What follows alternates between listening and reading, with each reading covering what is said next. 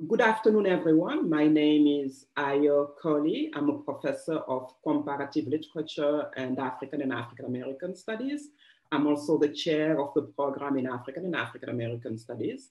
On behalf of the Dickey Center for International Understanding and the program in African and African American studies, I would like to welcome you to this lunchtime conversation on the topic of decolonization in the 21st century.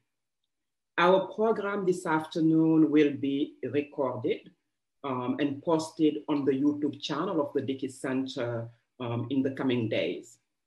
For the first part of our program, our two guests, our two scholars will be in conversation, and we will take questions from the audience in the second half of this program. So you may submit your questions using the Q&A function.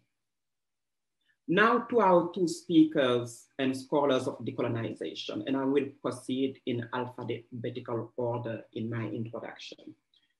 First, Professor Eman Morsi of Dartmouth College. Professor Morsi studies modern Arab and Latin American literary and cultural production with special focus on the mid-20th century.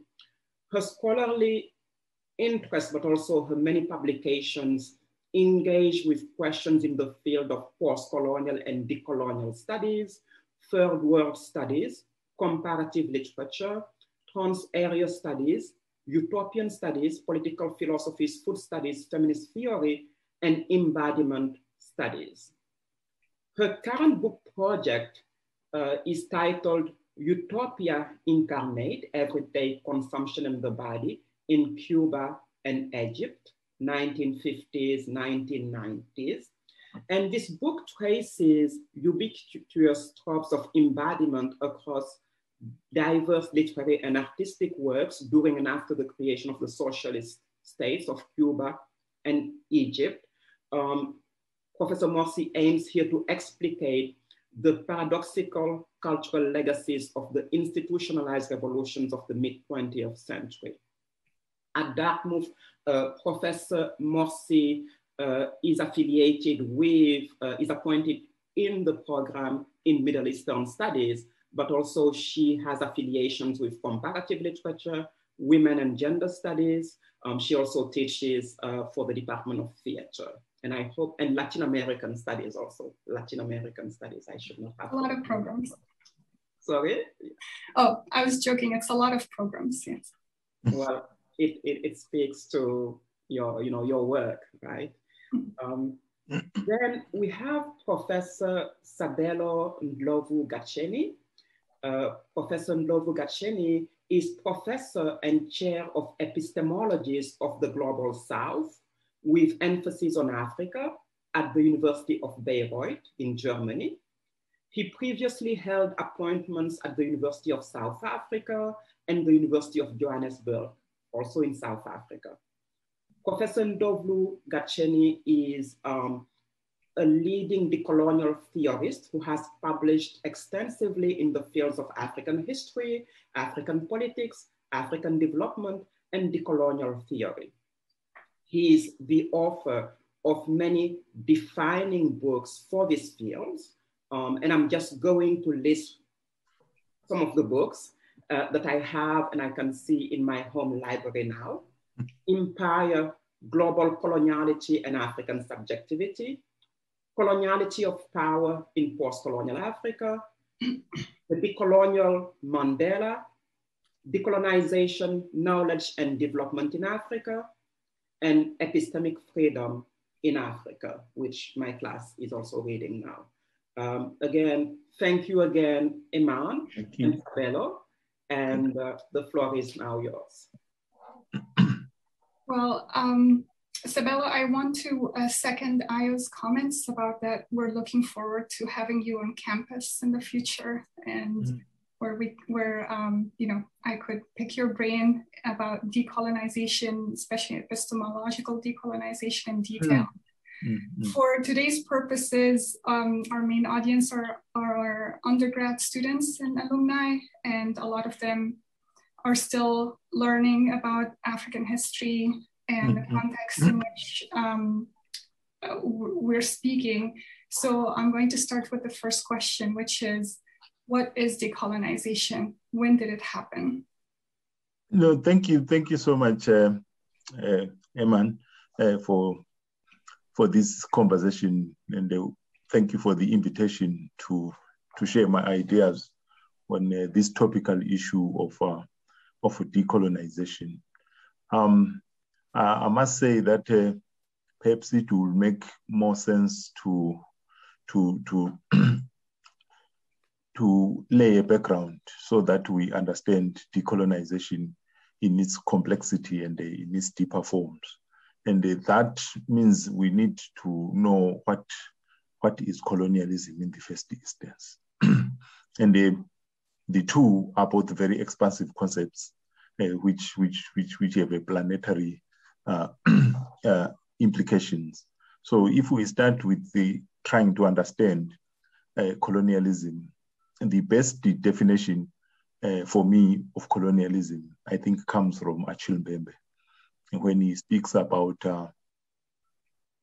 the desire for the colonialists to claim the earth as their own. In other words, to conquer it. And when we are talking about conquering it, we mean conquering the people, conquering nature, conquering almost all aspects of life, so that it is subjected to colonial power.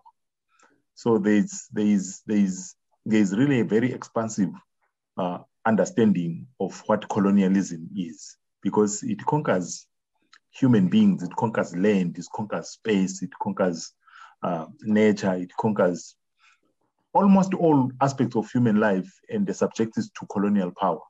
And such a force is actually pitched at a planetary scale. And when we trace it as far back as the 15th century. And when we trace it to that time, the interesting part is that the decolonization also kicks in immediately. Colonization kicks in. There is nobody who accepted to be colonized. People resisted from the beginning. And it has a background in the sense that before the actual physical colonization, there were other processes which actually enabled and softened, particularly Africa, before it was colonized. And such processes as the enslavement of African people and their shipment as cargo across the Atlantic Ocean to work in the plantations and the mines in the Americas. And that actually is part and parcel of an enabling event for colonization of Africa. And therefore, when we think about decolonization, we need also to pitch it at a planetary scale. If the colonialists claimed the earth as their own, and they tried to make everyone a foreigner on earth, and themselves becoming the natives of the earth, therefore the decolonization challenges that notion, and it claims that the earth belongs to all of us. That is at a planetary scale. But because I said that colonialism also subjects all aspects of our lives to colonial power, I think the other issue which we need to say is that decolonization is a multifaceted a phenomenon, in the sense that it wants to undo what colonialism has done in terms of the subjection of human beings to colonial power. And that subjection of human beings to colonial power takes the form of what we call coloniality of being, whereby human populations are actually classified, socially classified and racially hierarchized, so that there are some who are pushed to the lowest echelons of the invented social pyramid, and the others are pushed up. And those who are pushed down, they are the ones who are targeted for colonization, for enslavement, and even for genocides. So that's one aspect. But it also subjects knowledge to colonial power, to the extent that only knowledge from Europe and from North America becomes the only knowledge which is acceptable. And the other knowledges of the other parts of the world are actually pushed to the periphery and to the margins. So again, decolonization actually comes in there to try to liberate those knowledges, which, to use Michel Foucault's terminology, subjugated knowledges. So it also subjects people to power itself, to raw power, whereby you come, you invade, you dispossess, and then you inscribe colonial power in other people's spaces. And again, the decolonization is about undoing that, which is aspect of political decolonization. So it's a multifaceted movement of resisting colonization in its multiple subjections of aspects of human life to colonial power. And as such, we can't actually speak about it in terms of a singular definition, because there are various ways through which people have resisted. The enslaved people have become actually the first people to resist from the time of capture to the time of transportation to the time of subjugation in the plantations. They are resisting throughout. And one of the earliest movements of resistance is the Haitian Revolution of 1791 to 1804, which actually forms the basis of how people can fight against enslavement, racism, and the colonial domination. So again, in terms of when do we trace it from, it depends which space we are looking at, because the area which is now today called the Americas is the earliest which is subjected to Spanish and the Portuguese colonialism. Then it moves to Asia, and the British and the French then come in, and then it moves to Africa. So you will need to really understand it in its different zones. And what is also important about understanding this subjection to colonialism is that we are subjected to colonialism unevenly and differentially, depending on the stations in which they created for us within the power structures. So that also needs to be taken into account. Yeah, thank you for that answer. I guess, so my next question would be, so a stereotypical, I guess, a very simplistic narrative of decolonization would be, you know, all of these continents, which at one point were known as the Third World, now we refer to them as the Global South, were colonized by various European empires. Yeah. Then, especially in the continent of Africa, they were split up randomly based on imperial colonial interests into nation states that were subjugated to colonial rule. But then we have the 20th century, and mid-20th century decolonization happens, and decolonization means political national nation states emerge, national independence, we have the Bandung, etc. So the question is, why? So this was all happening in the 50s, and we have, you know, from World War II through the 60s. And now, as far as many people will come to you and say, colonialism is over, decolonization is over, we have independent nation states. The question would be, so why are we still talking about it in the 21st century?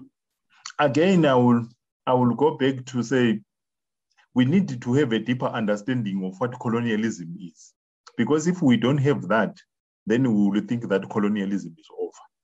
I think colonialism, in trying to, for analytical purposes, I will try to think about the empires maybe in three categories. The physical empire, which comes, invades, dominates people.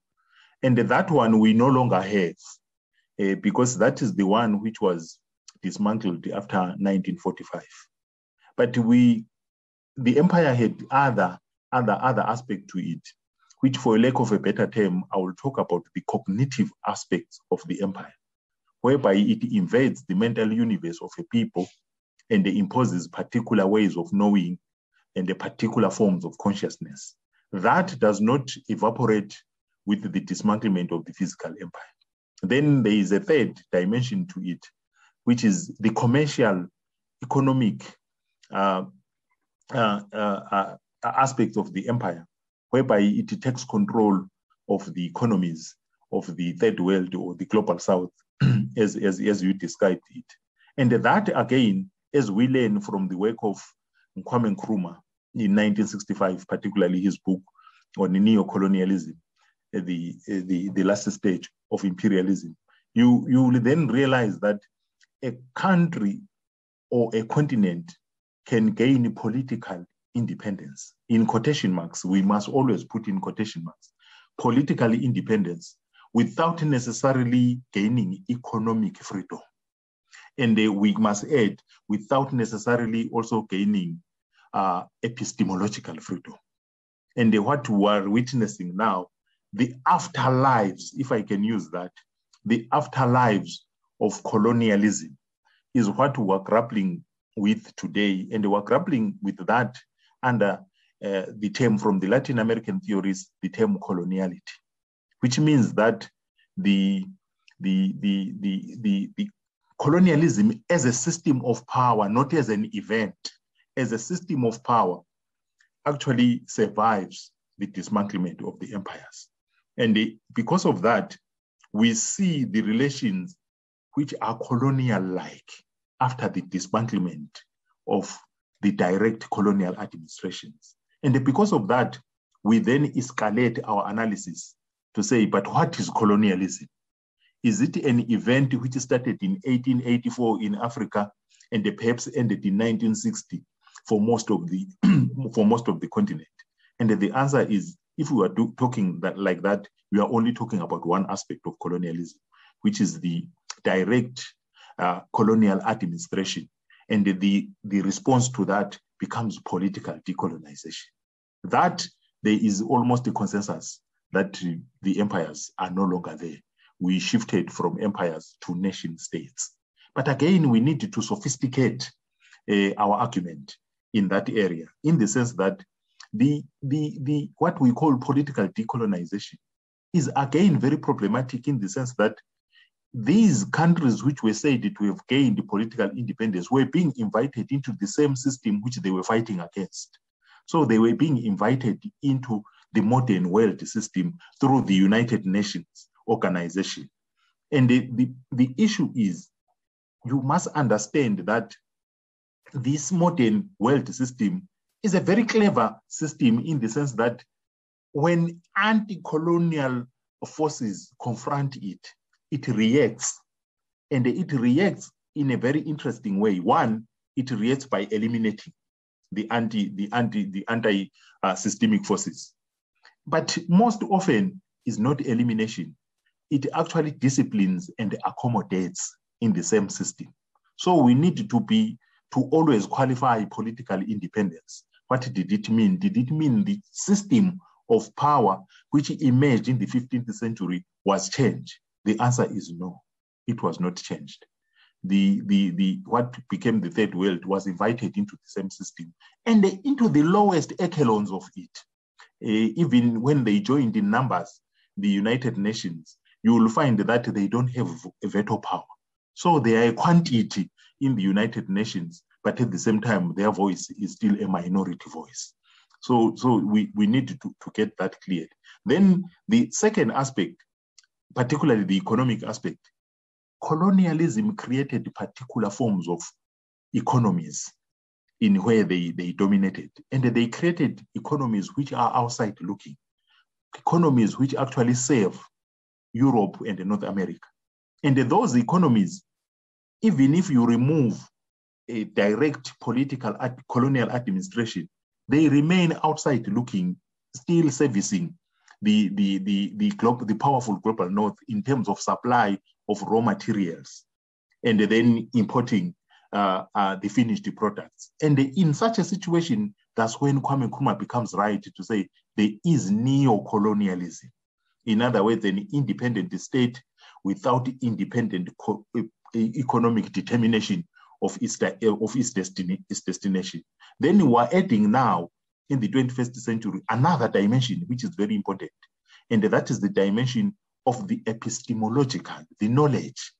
That empire also colonizes knowledges of other, wherever it dominates, and it imposes its own knowledges, including languages, including cultures. And those don't actually evaporate with the removal of direct political colonial administration. And this is why, therefore, we're talking about decolonization today, and they were talking about decolonization today, specifically the epistemological decolonization, because we realize within the institutions of higher learning, particularly the universities, you will find that the culture is still Eurocentric.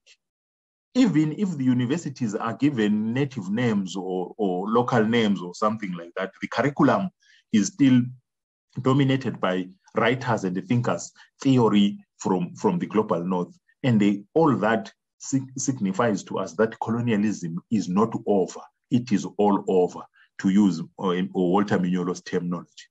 Yeah, and I completely agree with you. I think I always say the university will have decolonized when we start having the Department of Nigerian Studies, the way that we have departments of German studies or Italian studies in US campuses. But this brings me to, the book you've written about, since we're talking about universities now, about decolonizing the university. Your book title was Decolonizing the University Knowledge Systems and Disciplines in Africa. And you had told me that you've written it while in an administrative position and thinking about the university in South Africa specifically, but in Africa in general as well and beyond. And I was wondering, how do we decolonize the university? I know it's a very big question, but in fact, I had the opportunity to be based in South Africa, a geopolitical site, which is very unique in the sense that, as you know, the apartheid system, the apartheid colonial system, was the most resilient. It was only dismantled in 1994, whereas in Nigeria, it might have been dismantled in the 1960s.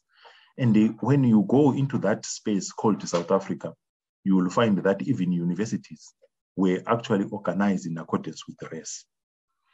You will have English universities for the English-speaking people. You will have Afrikaans universities for the Afrikaners. Then you have Bantu university or Black universities for the Black people. And that was a hierarchical system of hierarchizing universities themselves, and they also hierarchizing the entry. Where do you enter? If you are Black, you go to the Black ones, which were fewer. If you are Afrikaner, you go to Afrikaans ones. And if you are English, you go to the English ones. And those are the universities which were inherited by the post-apartheid government. And because of that, the English ones, they remain dominated by English culture. The Afrikaans one, they remain dominated by the Afrikaans culture. And the Black ones, they also, because they were meant to provide inferior education, it was said that the African people must not be given sophisticated mathematics and the other. So it is that environment which I entered when I came to South Africa, and I found that there was already effort to try and transform them into singular 26 universities in South Africa, trying to make them part of an education system, a singular education system, not one bifurcated by race and even by ethnic races. Because when we are saying Africans and the English, these are all white, but they also have their own ethnicity in there, which actually makes them create universities. So that was a very unique situation which I found. And then I found that in the country, there are 11 recognized official languages. But in the universities, either you are using English or Afrikaans. And that also became an aspect to say, if there are 11 official languages, including African indigenous languages, why are they not languages of instruction, of teaching, and research?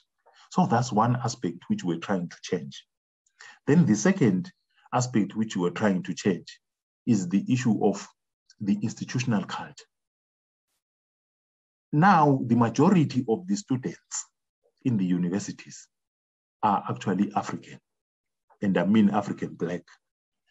But they are entering into universities with the cultures to the extent that at University of Cape Town, they even confronted the statue of Cecil John Rose, the imperialist, is still standing at the center of the university. And they feel really very insulted to find something like that after the end of colonial apartheid. And they then realize that this is symbolic, but the culture is very pervasive across the university. The culture, the European culture, in a university which is located in South Africa, and South Africa which is in Africa. So the issue is, how do we change the institutional cultures of the university? Institutional cultures which are basically patriarchal, sexist, Eurocentric cultures. So again, we had to intervene in that area. Then the third area, if not the fourth area of intervention, then the other issue, which is not uniquely South African, including this issue of institutional cultures. If we are going to universities like we are going to Center of Civilization, whereby you need to undergo being civilized, you are coming from the barbarian side of society into the Center of Civilization. Whether it is in Nigeria, whether it is anywhere, it is like that, because the universities are inherited of modern Euro-modernity. So there is another aspect which we discovered again, and this is the issue of curriculum. That in terms of curriculum, again, you'll find that in terms of curriculum, European thinkers, North American thinkers are dominant in the disciplines. For instance, a discipline like sociology, you'll find Max Weber, Karl Marx, Durkheim, they are still considered to be the canon. And then you ask yourself, but who are these people? Where are they from? Where are they today? And how did they get all this universalization? They are thinking, how was it universalized? And how relevant is it to an African context, a South African context? And then we begin to also question that. And the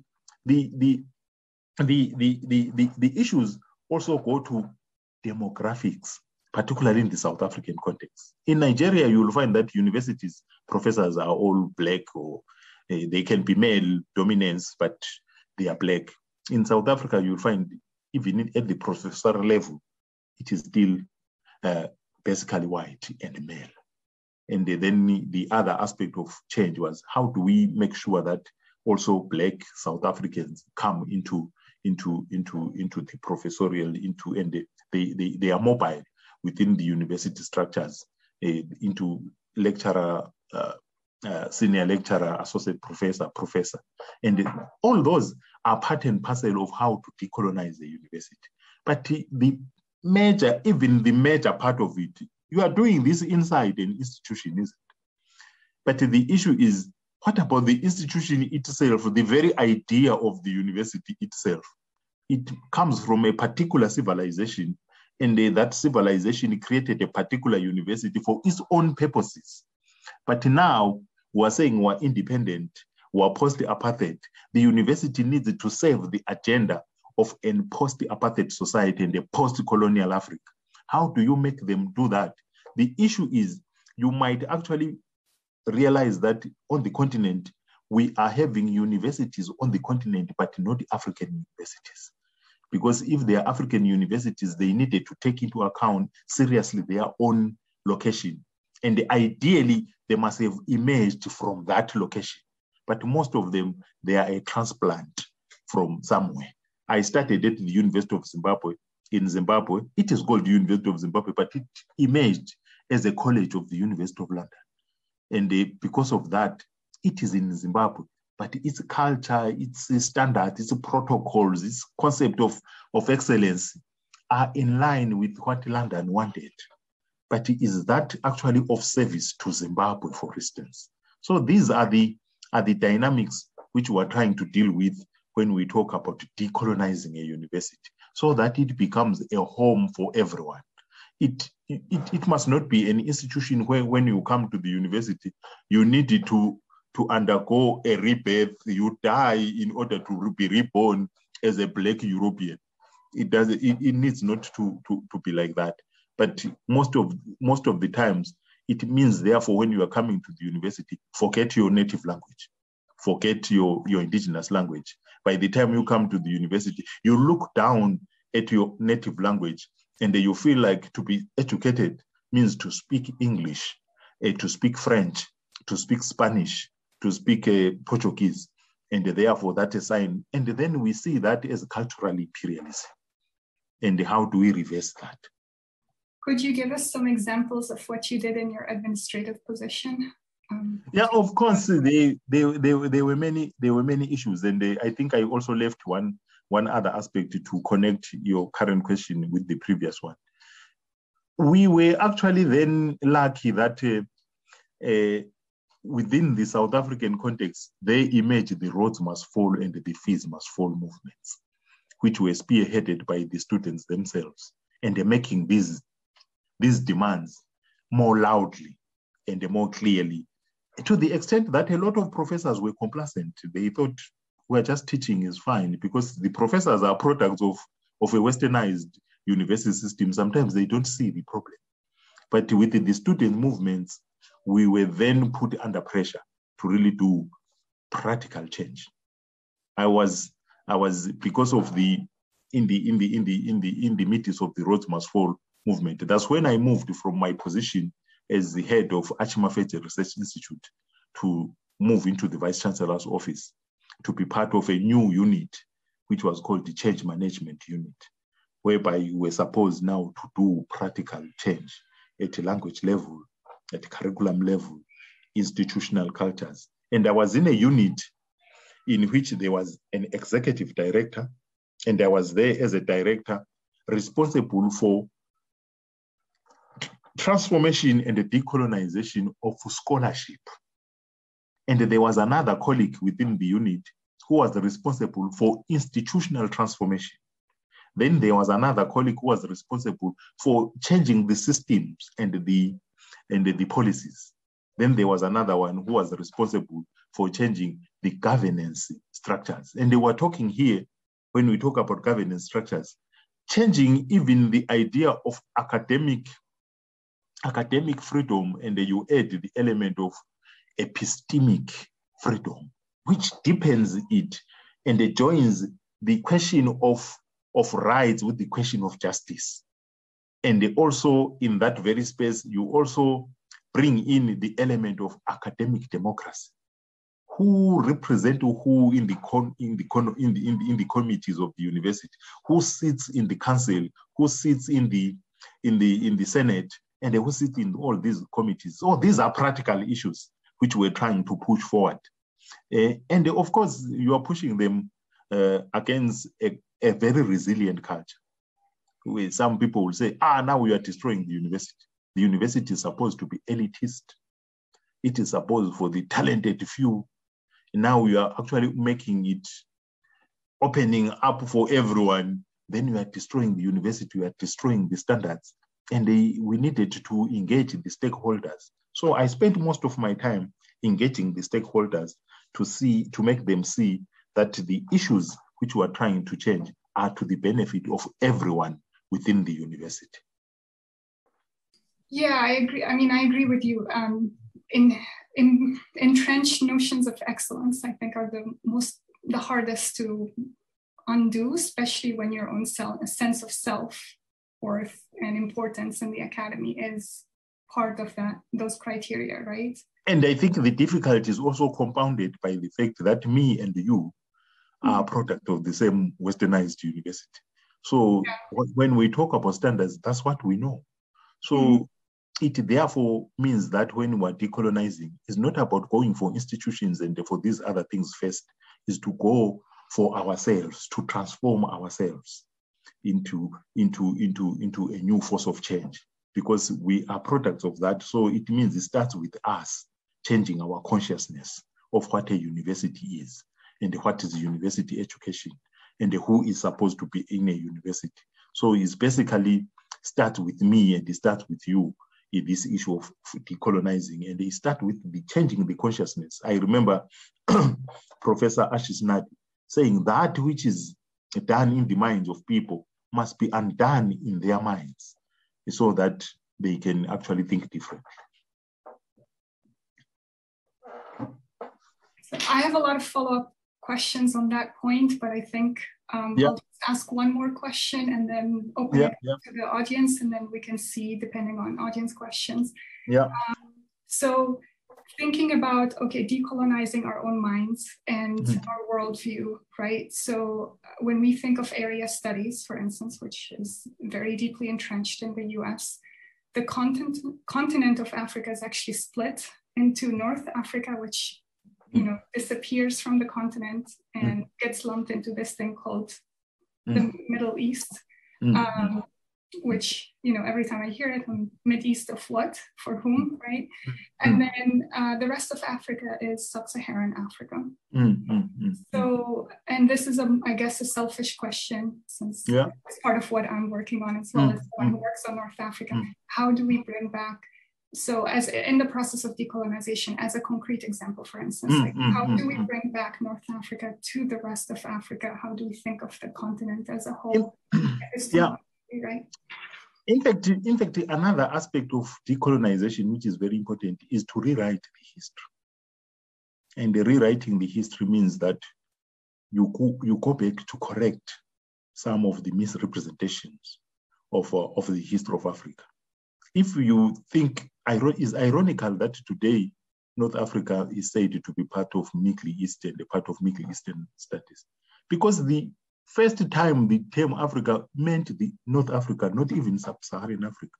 And it is surprising that it is that region now which is cut out of Africa. When the Roman Empire had the colonies there, particularly around Libya and the other areas, that's where they used the concept of Africa, which meant that part of the region. So it was the first part to be called Africa, with not the Sub-Saharan Africa.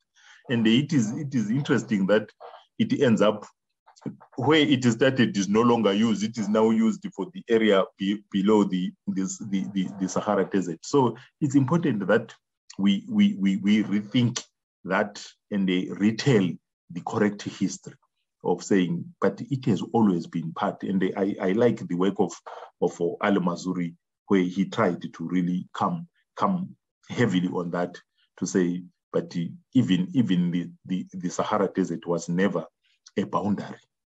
In fact, it was a route across. So, but nowadays we are making it as though it's another boundary for North Africa than Sub-Saharan Africa. But there was always trans-Saharan trade which connected the North and the South. So there was never a boundary which actually excluded the North and exclude the South in this context. So there is need to retell the history properly. And the part of decolonial project is a recovery project. And what you recover, you need to recover the histories so that you retell them in a different way. And once you do that, it can be part of what Nguku wa Thiong'o called remembering. Because the issue of bringing North Africa and the Sub-Saharan Africa together is remembering what has been dismembered. And what it dismembers, before it is done physically, dismembering is first of all done epistemically.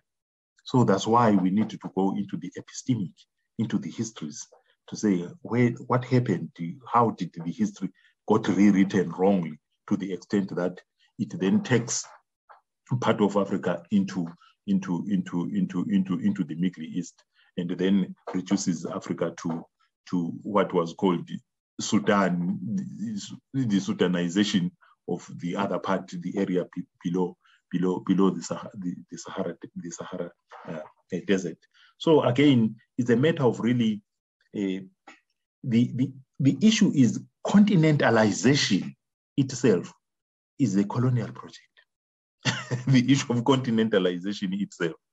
But the important part, when we say continentalization was a construction of colonialism, what is constructed, it becomes a reality. It is a reality now. And as a reality now, we need to then really restore and make sure that Africa becomes what it is. Because this division of North Africa into the Sub-Saharan Africa is a racist concept. It's a racist concept that some are black, some are relatively lighter. So it's part and parcel of what I talked about, coloniality of being.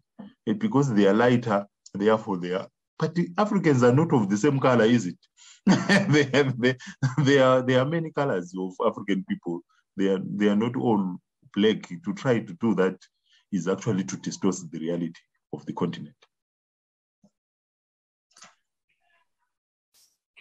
Thank you so much. So I have so many questions, but for the purposes of the panel, I think I'll stop there, and I'll let Ayo take over the Q&A.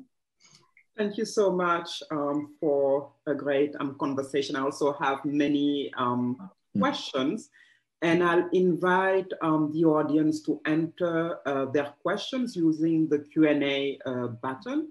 I see a number of questions, and I'll read them in the order that they are appearing. So the first one is, are the post-colonial national borders initially created by the colonialists another aspect of residual colonialism? Maybe we take about 3 if possible. Okay. A second one is, what do you believe are the uses and or dangers of decolonization as a trendy metaphor in everyday conversation these days, in higher education and beyond? Thank you, Will Chang, for this question. And then Jessica Yin is asking, how do we decolonize international development and foreign aid to Africa? So you have your 3 questions. Thank you so much for these questions. I will try to give a response. When we talk about borders, of course, we need to talk about what borders are we talking about? Are we talking about these modern borders which are concrete and not moving? These ones are colonial. But always people marked, this is my land, this is my what. So there were so many borders before. But these ones, which created 55 states, they were born in Berlin in 1884, 1885. So they have a colonial origin. Even the idea that people are organized into nation states, it's a modernist political modernity product. Prior to colonial rule, we had so many forms of authority which did not amount to a nation state. So there is indeed the imprint of colonialism in these conceptions of nation states, in this conception of solid borders, which you cannot cross. Achille Mbembe always speak about the 3 features of pre-colonial Africa, and he says the first one is plurality, and he says the second one is mobility. People always moved because there were no concrete borders, and then he says the third one is compositionality. For instance, today, a stranger is a stranger. There's an insiders and outsiders. And his argument is that in pre-colonial Africa, there was this generous way of making a stranger part of the host nation. But with the radical difference which comes from colonialism, if you're a stranger, you become a stranger permanently. And that sometimes our identities also become rigidified through law, as well as through the identity cards. You can no longer change. If they say you are this, you become, if you are Tutsi, you will carry that. And if you are Hutu, you carry that. And that creates a lot of problems. So that would be my response to that one. Then the second one of decolonization becoming a metaphor. Of course, we are always very, very cautious about making decolonization a metaphor. But from my work, my own work, I see decolonization as a liberatory movement. And I see it addressing existential questions, not metaphorical questions. So I really, when I think about decolonization, I'm thinking deeply about coloniality of being, whereby human beings are hierarchized racially to the extent that those at the top of the invented social pyramid have higher chances of life, and those who are at the bottom, their life is is actually what is the term? Dispensable. And when we're talking about that, we're not talking about metaphors here. We're talking about a life and a death issue. And I think it is important to think that way. And also when we think about the questions of opulency and the questions of poverty, the zones of poverty and the zones of opulence, again, those were not made by God. They were actually made by a political system which is connected to colonialism and racial capitalism.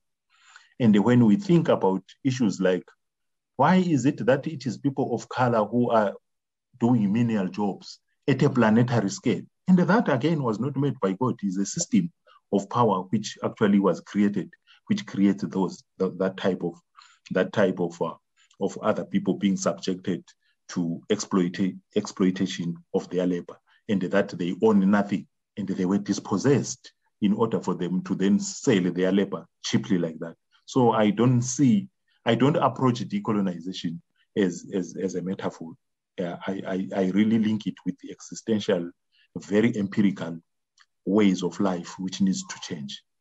And I remember a very good scholar in decolonial and the post-colonial thought, Guminda Pambra, speaking about the issues of the welfare systems in the global north, and saying the welfare systems in the global north are a product of warfare somewhere. So you will need really to understand those histories. So it's really an important movement of really rewriting history from those who have been victimized by the system. And we need not to buy into the history as written by those who are beneficiaries of the system. And if we fall into that trap, the decolonial project is actually talking about how do we see the world from where we are, particularly those who were victimized by the system. And we are writing a history from that perspective. We are not metaphorizing anything. Then in terms of international development, it is interesting that you raised that question, because 2 weeks ago, I was invited by by Christian Aid UK to give a seminar on how can decolonization assist in development and the humanitarian aid, humanitarian work. So again, we began to talk about, you will need to deal with the structures. You need to understand the system which creates some people as recipients of aid. How did some people become recipients of aid in the first instant? We can't normalize that. We need to historicize it. And how did they come to be charitable people waiting for charity from some? And it then links with my argument, which I actually picked from Guminda Pambra, of the welfare system and the warfare somewhere, which actually leads to the underdevelopment of those areas. And then these people now then who are coming from the good welfare, strong welfare systems, coming now as development assistant or as missionaries trying to help the poor, but at the same time they are not challenging the system. So I went to the extent of coming back to the question of coloniality of being, coloniality of knowledge, and I went with them through that so that they understand that this condition cannot be changed by giving packages or parcels or something like that. We will need to mobilize to change the system itself. And unless we change the system itself, the efforts at trying to develop the global south, all of them failed. Not because the people of the global south are not trying. They've been trying, but the system does not allow that. The system operates, its operational logic is uneven development, with other parts of the world really providing the raw materials and the other parts of the world providing the finished products. But being in charge, this is what Walter Rodney called the double bind. They are in charge of the prices of the finished product as well as the raw materials which come from there. So they doubly benefit from the system. So it is that system of racial capitalism which we need to deal with. And if we don't confront it that way and become honest about it, that is a power structure, is a modern power structure which underdevelop other parts of the world while developing the other parts of the world. And that is constitutive of its logic, is not an accident, is not an aberration, is how it operates. And this is why when people like Nkrumah and the others, they came to power, one of the things they were demanding was called the demand for a new international economic order, whereby they realized that as long as it is hierarchical like what it is, with the United States, with this, it's NATO and the others on the top, echelons, and the others on the below, development would be impossible. And that did not succeed. But in the 60s and 70s, that was a major demand. And there was even a demand that development becomes a right. And those people were not made to think that way. They were realizing that it is being denied. And if it is made a right at the United Nations level, then perhaps it will be allowed. We will allow the global South to develop. Of course, people will run and they say, this comparison, the GDP of Ghana in 1957 was similar to the GDP of Singapore and South Korea. They will always give you that. But the issue is during the Cold War, some parts of the world were allowed to develop, others were disabled from development. This is why Nkrumah was removed from power when he was trying to develop that part of Ghana. He had grand plans about the Volta Dam and all this. And what happened? They removed him from power. So that there they were disabled. In other parts, they were enabling for Cold War ideological purposes. So that also we need to take into account. We can't just compare as though there were no politics, there were no ideologies, there was nothing. We can't do that. If we do that, we are actually embarking in very lazy analysis of just comparing as though there are no other forces at play. What happened in the DRC, which makes it as poor as it is? What happened to the first prime minister of the DRC, Patrice Lumumba? Immediately he gave his inaugural speech as prime minister that the resources of that country will belong to the people. He was a dangerous person and he never lasted and they killed him. What happened to Thomas Sankara, who was trying to change Burkina Faso? They removed physically. And what happened to Muammar Gaddafi? They removed him physically. So the issue is you try to change things which actually affect the system. They come for you straight away. And those who have staying in power, most of them are useless leaders who just play to the gallery and everything. Those who really want to change things, they don't last.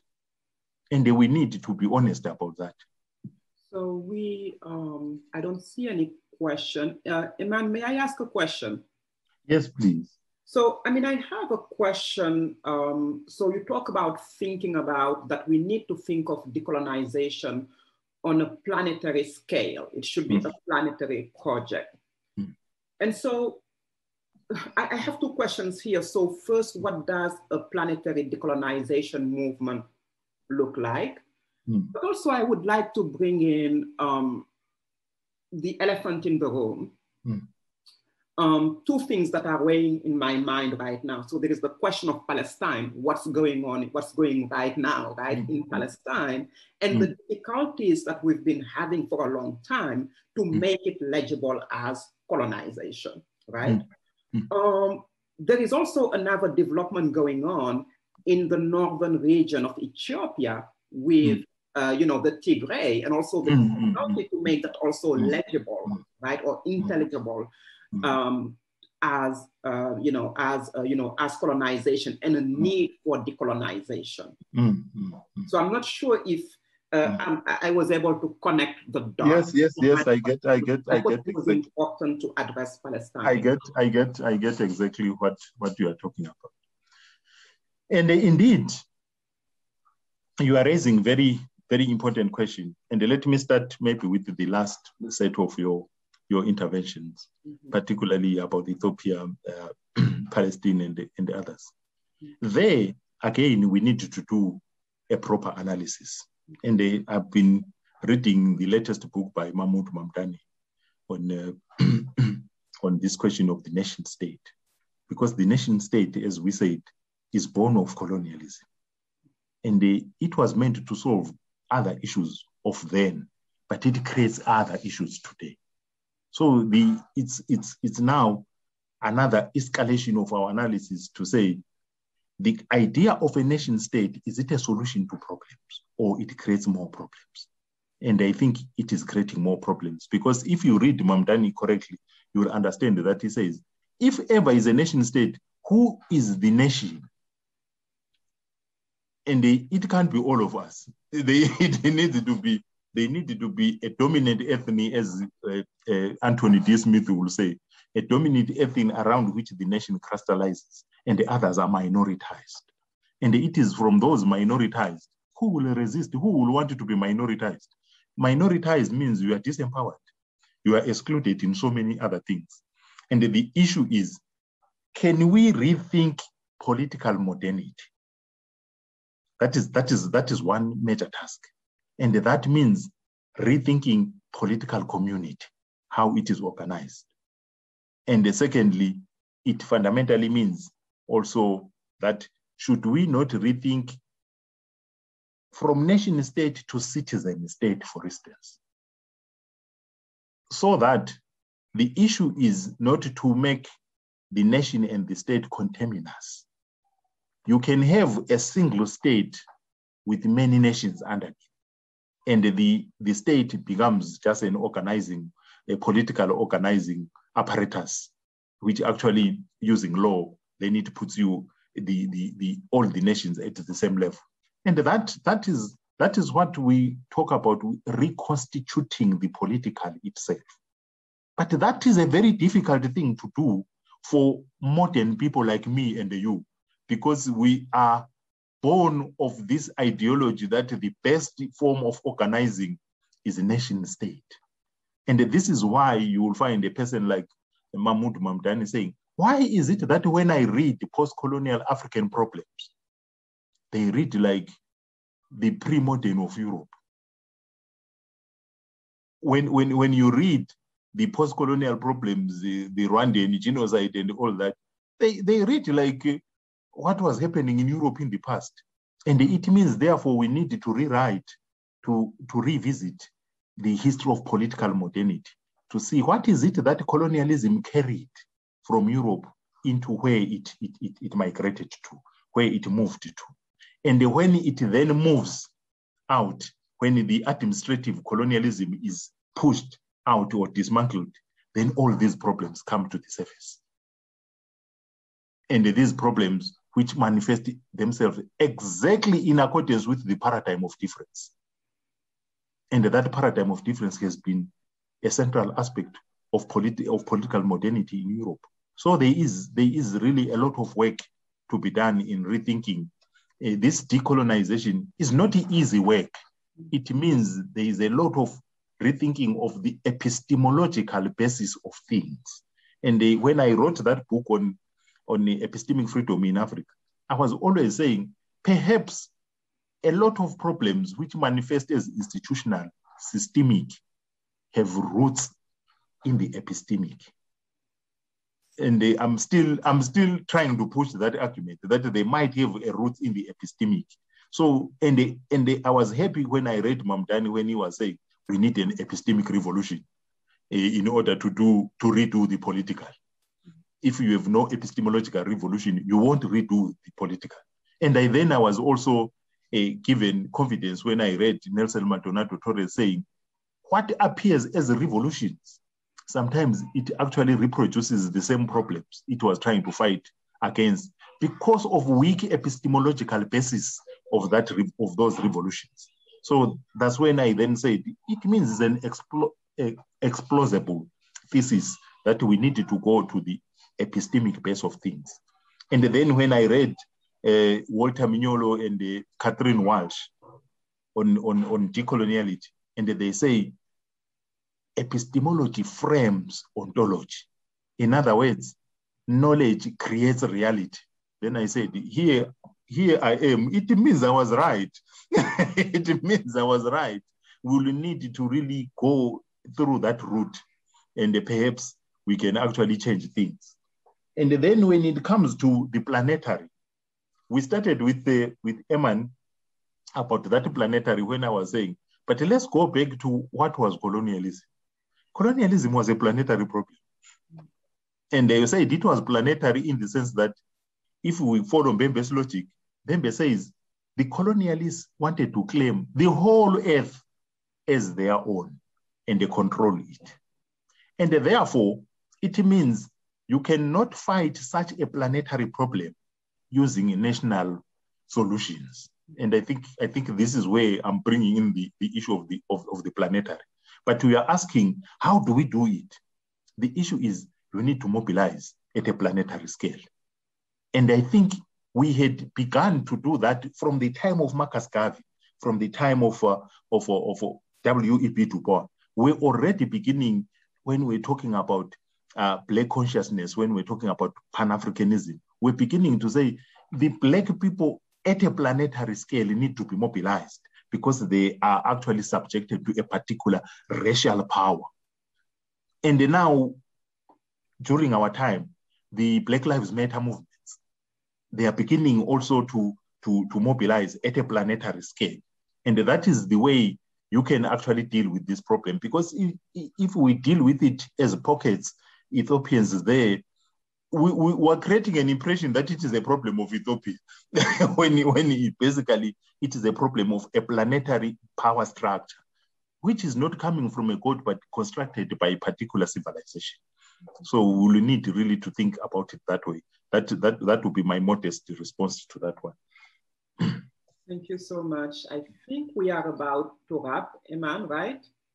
And we'll be kicked out of the room, very soon.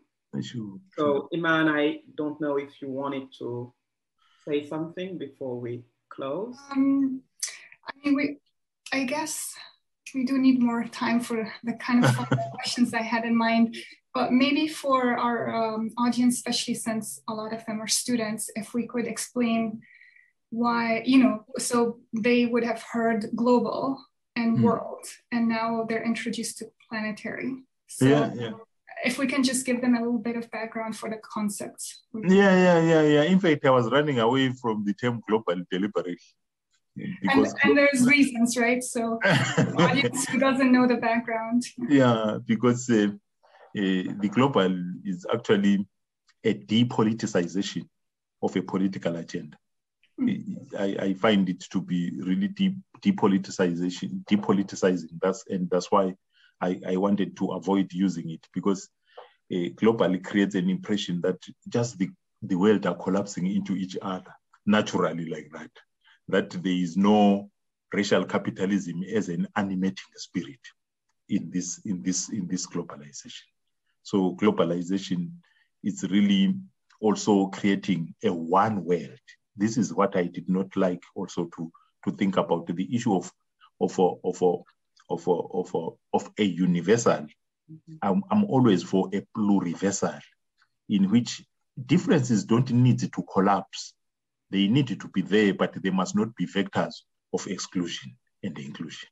So that is how I was avoiding to use the terms given by colonialism itself. So we needed to use other terms as part of pushing this issue of decolonization. So I prefer planetary to globalization. So I think we'll start saying our goodbyes to our guests and to our audiences. Thank you again for attending this conversation between our two scholars, Sabelo and Eman. That was very powerful, and I'm sure our students got a lot out of it, a lot of takeaways out of it. Thank you also for the great questions. I think this is just the beginning of a conversation. And as I said, Sabelo, and I look forward in the Dickey Center to bringing you to Dartmouth when we are face to face, and putting you also in conversation with a number of our colleagues who are also thinking about decolonization on a planetary scale. Thank you again. Thank you so much. Thank you, Ayo. Thank you, Eman. It was great to engage with you. Hope this actually I gave something. Oh yeah. Thank you so much. Yeah. Thank you.